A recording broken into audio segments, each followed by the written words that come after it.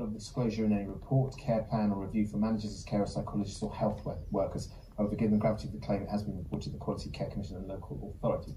So somewhere along the way... I think there's a big issue here, which is that I've actually worked with and spoken to quite a lot of counsellors who've worked in and around children's social care at the moment, and that's obviously funded by local authorities, and local authorities have had their central government funding cut an unbelievable amount, and there are certain services that they have to provide, they're statutorily obliged to provide, and the way in which local authorities have had to cut things out that aren't, frontline services has meant that, sometimes children's mental health services and also large chunks of children's social care that they don't have to statutorily provide as a result of their legal obligations get cut, and it means early intervention gets cut. It means that a lot of those services that you would need to provide very, very vulnerable children who have severe mental health problems just don't get provided. This is again another story that you can actually trace back to austerity, and it doesn't look like it's getting any better.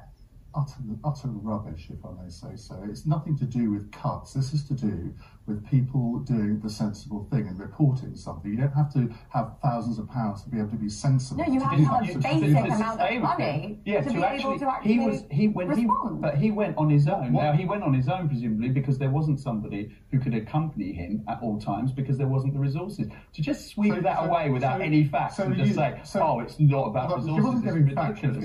There's plenty of facts. Do you want the data on the lack of resources? The Children's Commissioner for this country has spoken frequently about the parlous state of children's social care. So you suggest the expert that has been appointed to analyse this issue. Okay, I won't speak.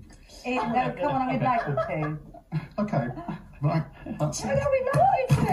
No, Ian, don't go. We'd like you to speak. Wow. Well, wow, what a fit of pique. What a grown-up story. I think he's a West Ham fan. Can you go platform yourself?